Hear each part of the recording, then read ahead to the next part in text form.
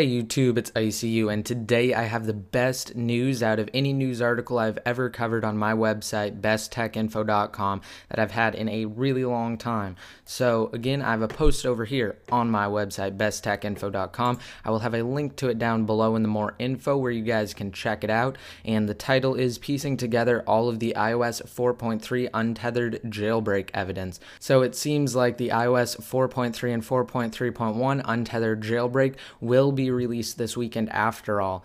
It seems that Twitter is buzzing today with the topic of Sunday is Fun Day, and Ionic himself started it, and as many of you know, it's Ionic's exploit that we will see in the iOS 4.3 and 4.3.1 Untethered Jailbreak. So basically, these are just more tweets that has the hashtag Sunday is Fun Day, which again was started by Ionic, and this was the first tweet that he sent out that ended up starting it. It says, "It is already Sunday, and I don't see Sunday is Fun Day in the trending topics. Maybe that would make the dev team release." So being the release of the iOS 4.3 and 4.3.1 Untethered Jailbreak. So after Ionic actually sent out that initial tweet, people have been going crazy and using the new hashtag Sunday is Fun Day. Oh, and it seems that MuscleNerd himself has hinted that it will be released today. So he said a nerdy option in today's Redsn0w lets you custom kernel plus device tree for hackers like Comex and Ionic. Now notice how he said today's Redsn0w. He didn't say the new Redsn0w or next week's Redsn0w, and I think it's pretty safe to say that it will come out sometime today. It could be 10 minutes from now, or it could be a few hours from now, but who really knows? I mean, the dev team is the only one that actually knows at this point.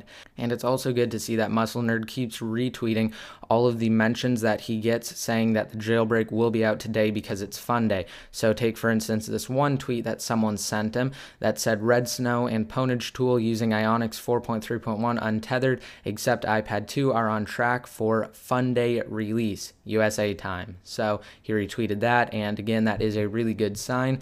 Now, there are also three other very important things that I wanted to talk about that have been said on Twitter that relate to the Untethered Jailbreak. Now, the first one is MuscleNerd's response to a question about upgrading to iOS 4.3.1. So this is what somebody said. They said, "Is it safe to upgrade to 4.3.1 from 4.3? And then MuscleNerd responded and said, "Yes, unless you have an iPad 2 or need the unlock. If you unlock, you must get to 4.3.1 only through custom IPSW, not stock."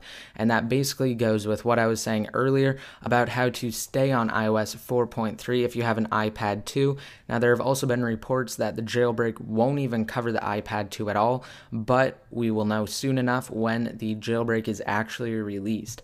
Now, Redsn0w will also be out for Mac and PC users, and PwnageTool will simply be out for Mac users as usual. And this is because of his response to someone. He said Redsn0w for x86 Mac and Windows, or PwnageTool for x86 Mac for those needing to preserve baseband for unlock. And to wrap things up, I saved the best news for last. MuscleNerd himself confirming that it will be out today. Now, he responded to someone and said, "We're just doing normal testing across all devices plus configs. Unlock versus legit. Everything is on track for a Fun Day, USA time." So again, Fun Day is today because Sunday is Fun Day. So just stay tuned and I will have first coverage. Again, I hope you guys like this video. Let me know what you think in the comment section below, and hopefully I can get this video up before it is actually released. So again, I will try and have first coverage on it, and this is just the last update video, so we are definitely going to see the 4.3.1 Untethered Jailbreak release today. Again, hope you guys like this video, and until next time, this is ICU signing out.